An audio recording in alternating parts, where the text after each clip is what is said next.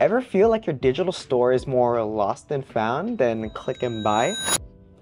Don't worry, we've all been there. What is up everyone? My name is Ivan and I'm the videographer and social media manager here at Beacons. And today I'm showing you how to transform your Beacons link in bio into a well-organized masterpiece by segmenting your products using store blocks and custom headers. Whether you're selling digital products, courses, or even appointments, this quick tip will help your audience find what they need faster than ever. So let's dive in and get your store looking sharp.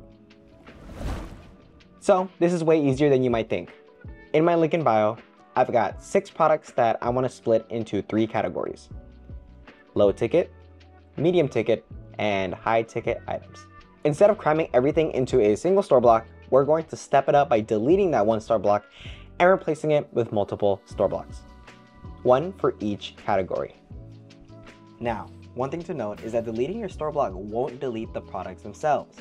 Your products are still in Beacons, and whenever you add a new store block, you can still add them.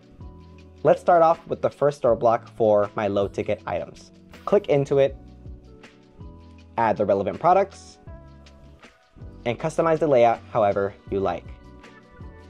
The key step, adding a header to label the segment.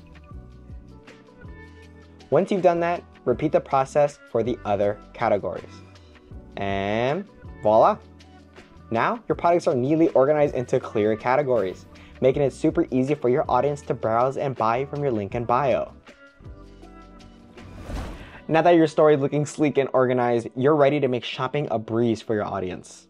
If you found this video helpful, don't forget to give it a thumbs up, check out our other videos, and hit that subscribe button so you don't miss out on more tips like this.